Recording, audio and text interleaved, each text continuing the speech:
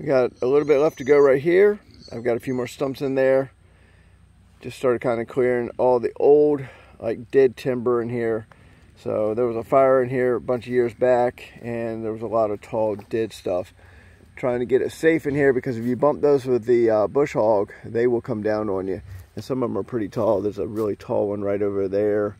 There's a little guy right there. There's another one over there. There's one way back over there. There's one right there. So, and then if you come over here, we got one over there. Really tall one right there. And another one right there. And with scarlet bush hogging, it's better for me to just go through the shrubs and bushes over there, fight my way into them, get them on the ground, because if she bumps them, they don't usually go down like you think. If you bump them, a lot of times they'll come right back where the tractor or the operator is. So my job is to get in there, make it safe. So we did one more clearing in here. We had a bunch of these dead logs down, so it kind of blocked our way, so we couldn't finish bush hogging. So we're in here. Finally got the grapple back working on the tractor. That's a whole different story. So it seems like the more we get done, the more issues we had with equipment.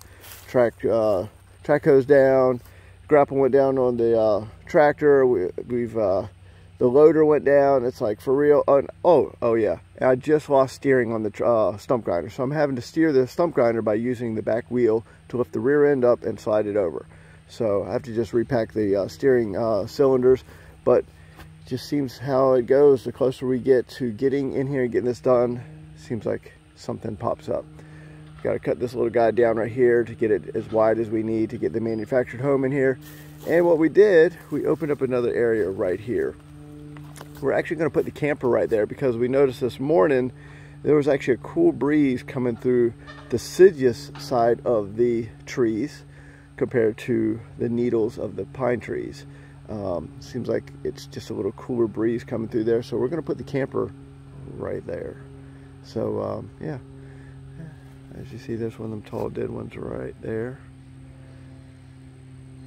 Pretty soon this will be all cleaned up in here. Tractor's doing good when everything's working, the bush hog's going and everything.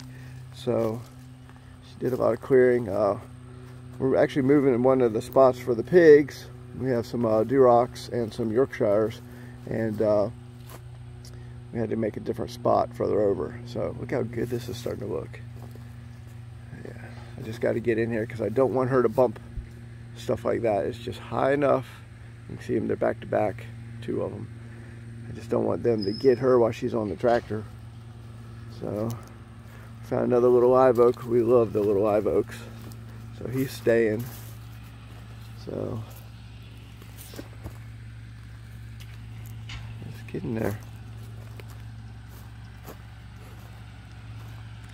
Just trying to open it up a little bit in here, so that way if there's any animals or something at night, I'd like to be able to see it and it can't hide on us.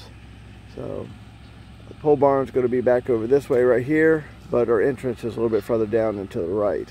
So we cleared that up a little bit too to make it easier to get in there. Instead of like a 90-degree turn, we just made it so it's nice and smooth going in. So look at her go. She's so tiny on the tractor.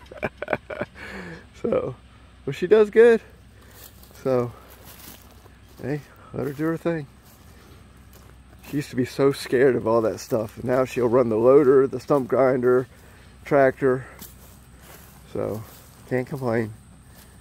So, we actually noticed that further down in here, where the deciduous trees are, it's actually a lot cooler. So we're actually going to make the pen for the pigs. We have a little spot further down the hill, and we're just going to make them a little pen down there, and they should do pretty good. Keeps them out of the hot sun. Since we're in Mississippi, it is scorching hot, so we should get all this cleaned up in here. There's a bunch of these old hollies in here. It's not a prickly leaf holly, it's a little like tiny leaf holly, and they are a pain in the butt. It's this guy right here. So now they actually say you can make tea once you roast the leaves, but that's the holly. And they grab everything. They're a pain in the butt, let me tell you. So, yeah, it's gonna be great. We'll probably clear out a couple paths with the tractor for the four-wheelers. So, it's kind of crazy. When the fire was here, it actually affected most of the trees up in this area. So we had a lot of trees that we had to cut down that were dead. So I think the fire was like 6 years ago, somewhere around there. So they're actually, I mean, very easy to knock over right now. And that's what makes them dangerous. You bump them and they're down. All right, just kind of giving you guys an update on the new section that we're in. Now that we're in the property, I'm really excited because that is just going to change everything. We can start building now. We're clearing out so we can kind of find where we want to put the chicken coop, where we want to put the shed. We're still searching for exact location where we want to put the house.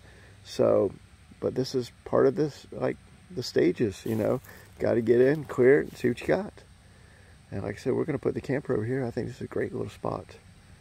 So, anyways, hope you guys are enjoying your weekend, and I'll catch you on the next one.